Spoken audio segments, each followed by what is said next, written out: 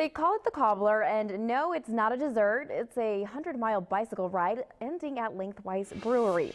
23BC's Stephen Hicks has more on what they call a stupidly hard ride. Stephen. Yeah, Gracia, intense and harsh would be a great way to describe this bike ride. It's over 100 miles long, consisting of asphalt roads, dirt trails, and steep elevation changes.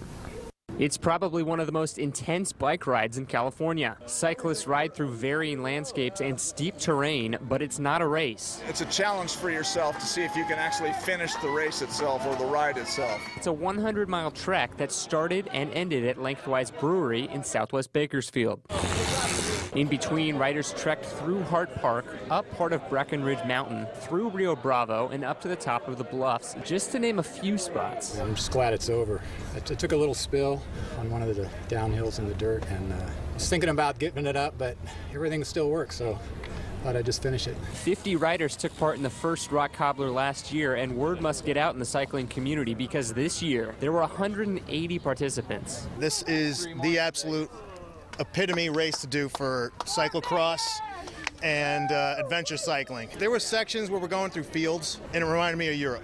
It was like Belgium, you know, farmland all over the place. Riders came from all across the Southwest to experience biking on different surfaces. Yeah, that was definitely the best part.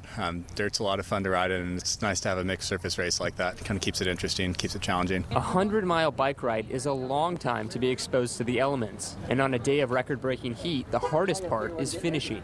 You think you're finished. You're thinking, 20 miles on the bike path, downhill, and that wasn't so. We went through a lot of sand and obstacles.